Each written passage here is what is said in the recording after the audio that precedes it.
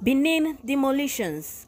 Victims want public to stay off disputed properties. Victims of the September 2022 buildings demolition in Benin have warned members of the public to stay clear of any transaction in respect of the land, pending the resolution of the case in court. Austin Akeni, while addressing a news conference on behalf of others on Thursday in Benin, said whoever was involved in the deal over the disputed properties would do that in peril. We have called this press conference to inform the general public of recent developments regarding our lands and properties that was forcefully demolished by the Edo State government.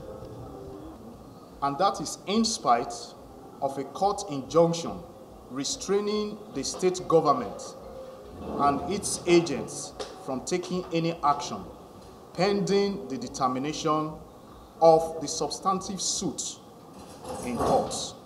We are therefore using this press briefing to inform members of the public to the effect that this land matter is currently a subject of litigation in the Benin High Court as well as the ECOWAS courts.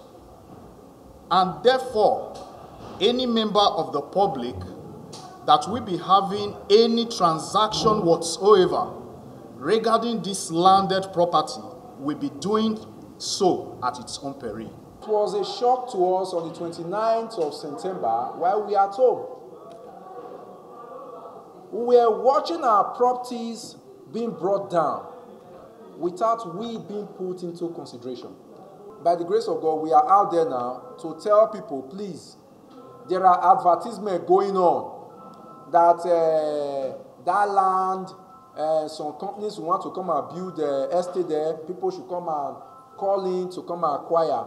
Please, the case is in court too. And we are also encouraging the government, the Edo State government, because we have asked our lawyer, till now, the government have not responded to that case. We hope that they will join us in court so that we can settle that case in court. But now that the matter is before Edo State High Court and ECOWAS Court, we are now telling the general public that when there are disputes in land, people should not trespass such properties.